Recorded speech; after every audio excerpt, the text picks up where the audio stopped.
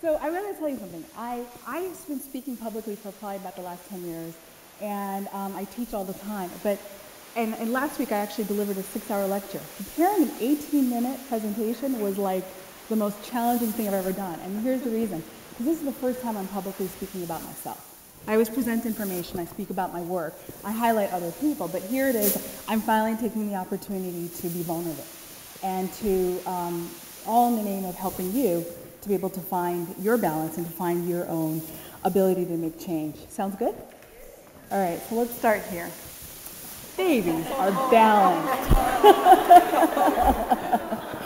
So that's a photo of me around the time I was nine months old in Uganda. And and life was really simple then, as it is for a lot of babies who are well cared for. I had a very loving mom. And basically my life was in balance, unless I either was wet, hungry, tired, or maybe just feeling a little bit vulnerable. So what happens? It was really easy to fix that. My mother would just come and change me, feed me, give me a big hug, and big dimples were coming out. That's kind of how it would work out. Well, fast forward, then actually what ended up happening is that as a result of having that kind of balance, I ended up being able to walk and talk and do all those great things. If you think as a baby, you're really vulnerable, you can't move, you can't do anything, but that's what it requires for you to take those big leaps. Well, for me, 40 years later, lots of accomplishments, lots of things going amazingly in my life, and on the surface I had a wonderful life. But it's like it became really, really apparent to me around September of last year that things were really horribly out of balance in my life.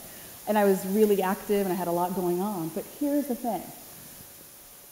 When I was in those quiet moments, I said, okay, well, maybe it's just because I'm this harried entrepreneur. I'm always on the go. I'm traveling, blah, blah, blah. But then when I really kind of sat down and I listened to myself, I said, no, it's actually a lot deeper than that. There's a lot more going on. And what I faced, and I had to really face that for myself, is that I had gone through a pretty horrible, I'd been married and divorce is pretty horrible.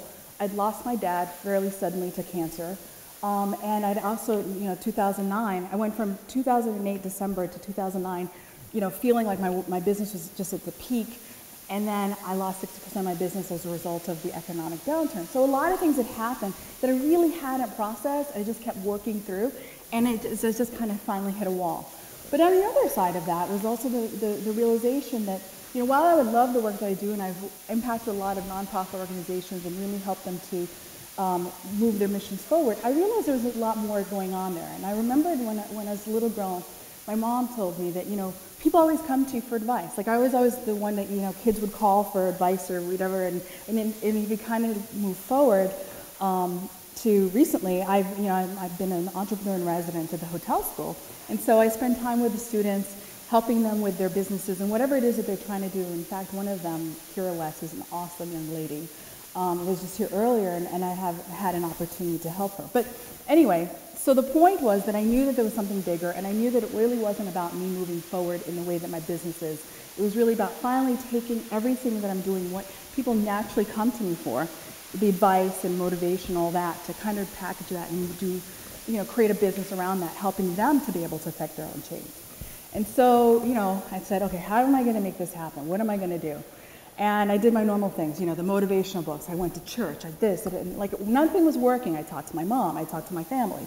And finally, I remembered that when I turned 40 3 years ago, I actually decided to go spend my birthday at an ashram, which is, a lot of people are like, why don't you have a party? It's fun, it's big. And I was like, that's actually not where I'm at right now. I wanted a little bit more peace, not even realizing I was kind of setting this up for this past summer. And I remember just feeling so great when I was there, the long weekend. And so what did I do? I went on Facebook to their Shivananda Yoga Ranch's page and found that they actually had an opening for someone to come and work with them in their permaculture program for 3 months. Sounds easy, right? Sounds like not a big deal, but here's the thing, like she mentioned earlier, I actually killed my professor's plants when I was a student, okay? So he went on sabbatical, he left me in charge. He said, one thing you need to do is just take care of my plants. And they died. And so Professor Cullen to this day refers to me as a plant killer. So for me to even sign up for something like this was kind of crazy, but the whole point was to stretch myself, also have an authentic experience that I'd be able to share with other people. Okay? So here we go. I had to commit to making really 3 big adjustments in my life. this is what I used to think of food, right? So this is kind of, I love meat, and you know, I'm East African, we eat a lot of meat. And this is actually a photograph of my first meal at the ashram. So I had to commit to being able to eat this, and I actually started to really enjoy it. At the beginning I was really hungry, but I really did enjoy it. I left my home. This is my home. In fact, my home is on the market. Hopefully it's closing very soon. And I bought this tent. But I had a bed in the tent. So you know, it wasn't, you know, I'm a hotelier. You can't get really that, you know, I needed to have a little bit of luxury and comfort going on. And this was my tent, and I started to really love it. But the point was I really needed to come out of my comfort zone. Up until that point, a tent to me was a place where you'd have a big gala, or you'd go and have fun. It was not a place where you live. I spent a lot of my time working and being around people. Do you all know who this is? This is Chuck Feeney, right? Someone said fellow hotelier and one of Cornell's most generous donors. So I spent a lot of time in my work with those kinds of people. Well, I had to commit to being able to do this, right? So that's not that glamorous, but it's what I committed to doing. And you see, I have a big Kool-Aid smile. I'm excited about it. So I did have to do. I can't say I was the best person because I wasn't really the strongest, but at least I had spirit. So that's what happened. And while I was there, you know, when I got to the ashram, no, as I was preparing to go to the ashram, I had a conversation with a woman who I think is just amazing. Her name is Cheryl Hilliard Tucker. She's a fellow President's Council of Cornell Women member and also a Cornell trustee. And we talked, and I told her I was doing this, and she was probably one of the only people who didn't think I'd lost my mind committing to do this. And she said to me, she's like, Liz, go and have the experience. Stop trying to like micromanage the whole thing. Don't feel like you've got to like figure out the whole 12 weeks and that you're going to come up with all this. She's like, just experience it, just open yourself up. And an amazing thing happened. I actually learned a thing or two, or three, and I'm going to share that with you. And I had to adjust myself. So here's what happened. I learned about yoga, right? So now a lot of people know about yoga as sort of the postures and the poses and all that, but there's this whole philosophy, a 2,500-year-old philosophy around it, which essentially is designed to enable you to obtain balance within your body, mind, and soul. You know, imagine that. So I thought I was going to come up and create my own philosophy, and here it was.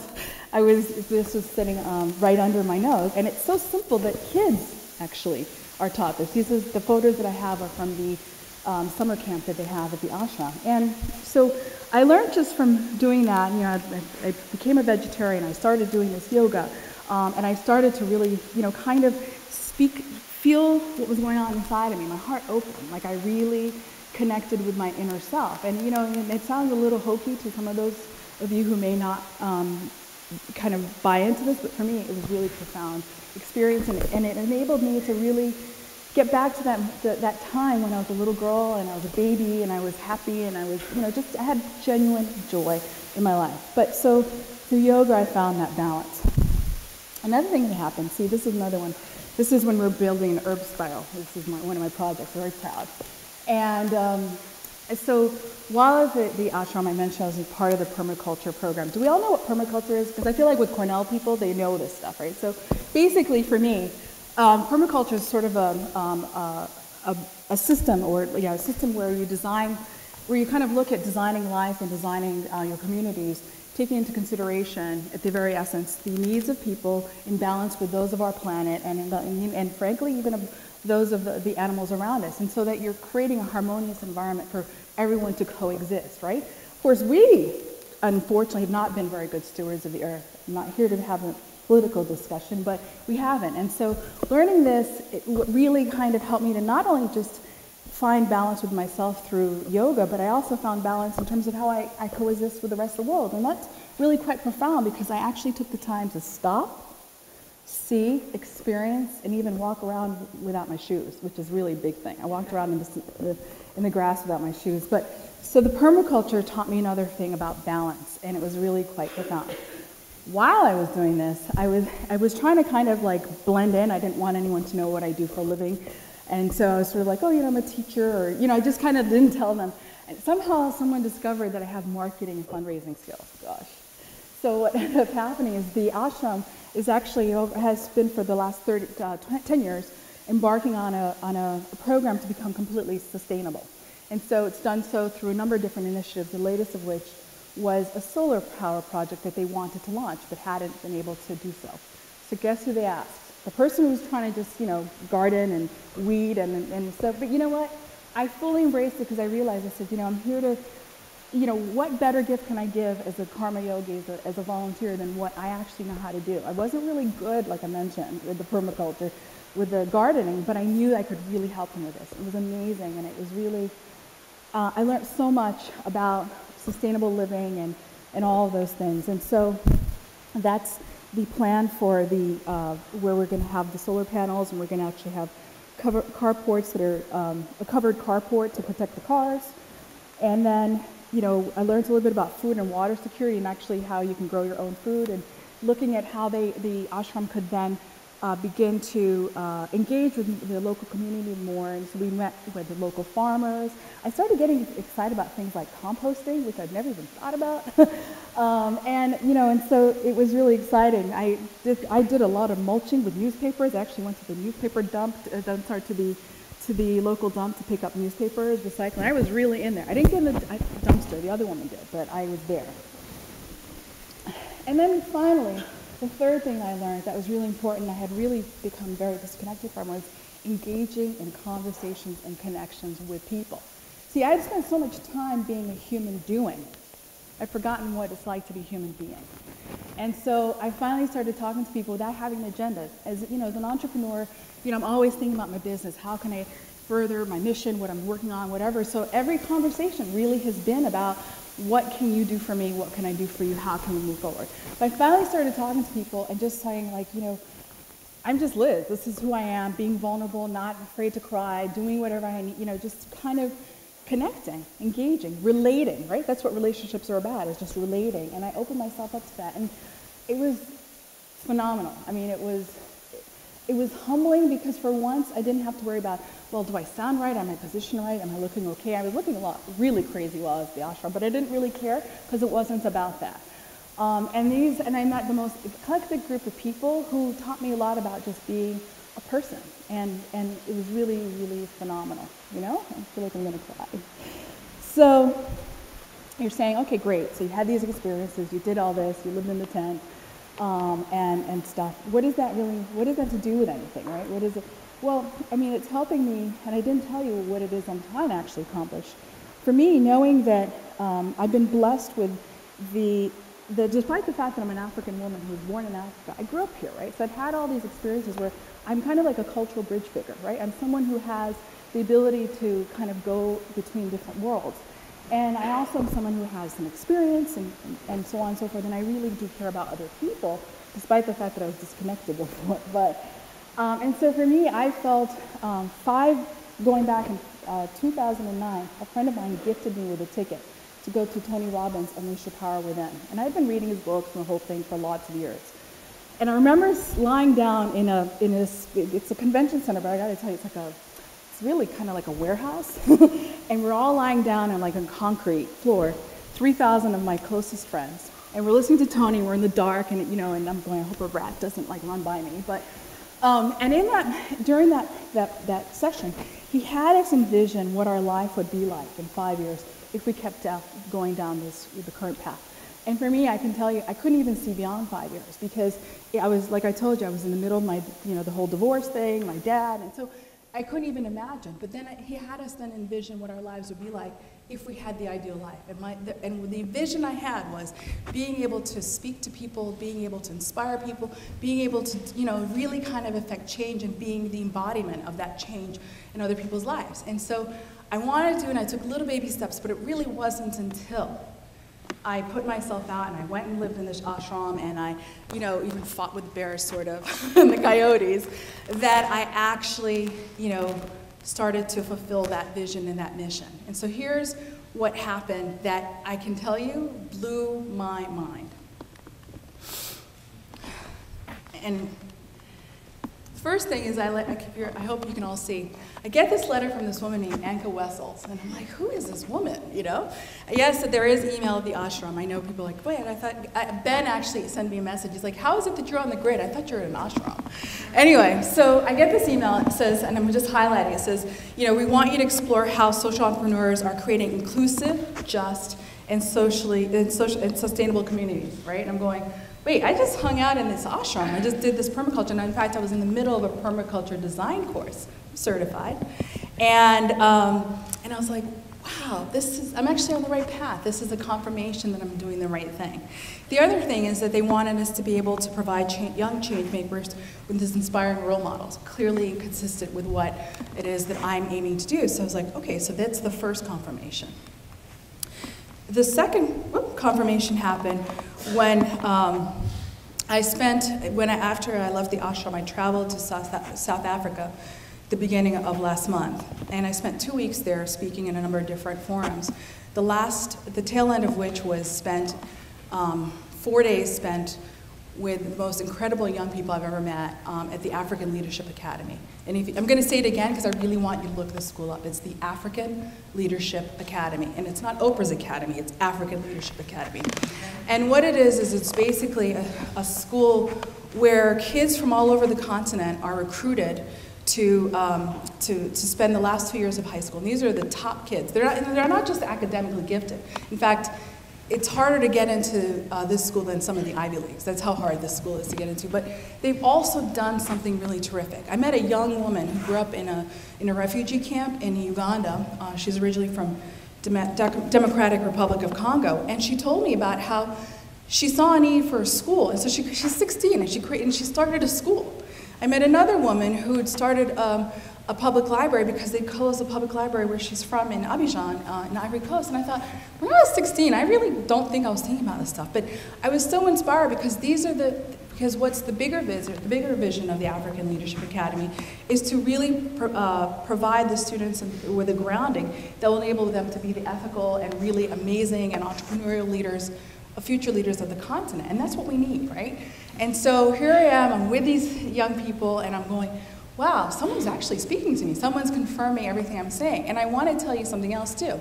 There are 3 young men right here. Guys, can you stand up? Stephen, Ebenezer, and Dawit, who are actually alums of the African Leadership Academy. And I want you to make sure that during the reception, you have an opportunity to speak with them and to meet with them, because this is the future face of Africa, despite what you've been told about Africa. These are the extraordinary young men that I'm so proud of, I'm so excited about.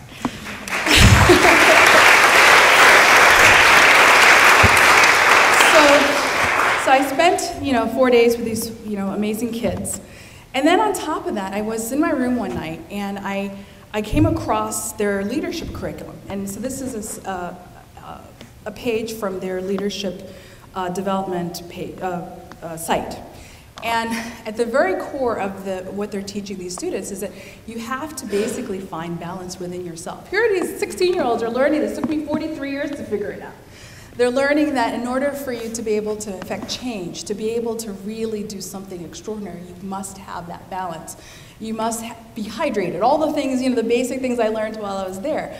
And I was so proud because here it is that we're giving these young people who are going to leave the continent I'm from these tools to be able to be effective. And so, again, a confirmation that I was doing the right thing and I was on the right path. Oops.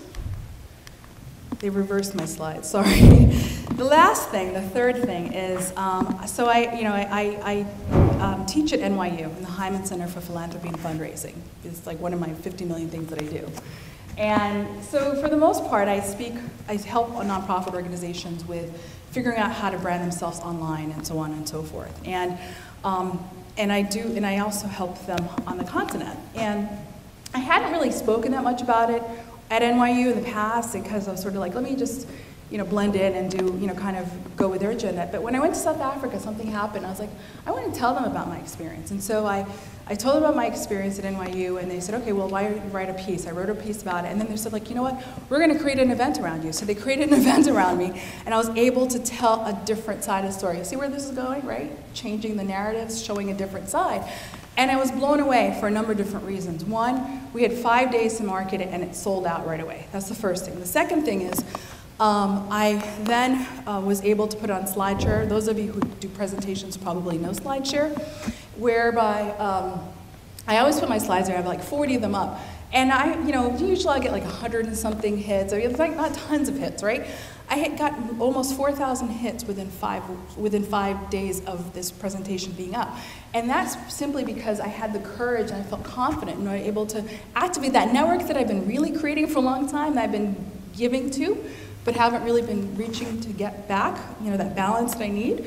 I actually went out and I said, hey guys, I need you to support me in this. This is important.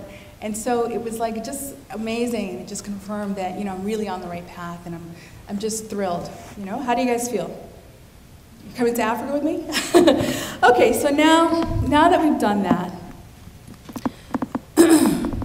it's time for you to take a little action, assuming that you've been receptive to what I have shared with you. And I'm speaking to 2 specific people right now. If you're someone who has that burning desire, that world-changing idea, that special something that you want to do, but you just don't have that balance, you're really trying to move forward with something, I want you to think about the 3 things you need to do to be able to obtain that balance, to be able to do what you want to accomplish. On the flip side, if you're somebody who's already created a world-changing initiative, like the young people we've heard from today, I want you to think about the 3 things you actually did to create that balance, because you did have to have balance in order to get to that point. And then I'm going to ask you to do something for me, and that's also going to do something for you. I want you to get in touch with me, share your stories with me. Let's figure out how we can crowdsource this kind of, you know, inspiration together, and figuring out how not only to just help yourselves, but also to help others in our community. Sounds good? Okay, so I know I'm not sure how far, I'm at the tail end of my speech, but you know, if there's nothing else that you remember from today, and I hope you do remember a lot, but if there's nothing else that you remember from my talk today, this is what I want you to remember.